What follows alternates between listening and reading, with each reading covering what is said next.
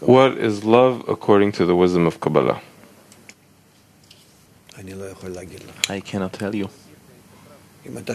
If you're asking according to the wisdom of Kabbalah, I cannot tell you. Something that you receive from above. Something that we prepare and cannot attain by ourselves.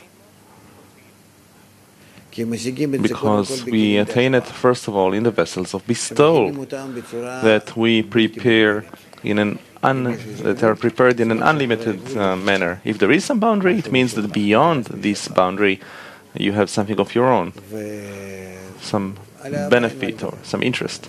And regarding love, we can't really talk about it.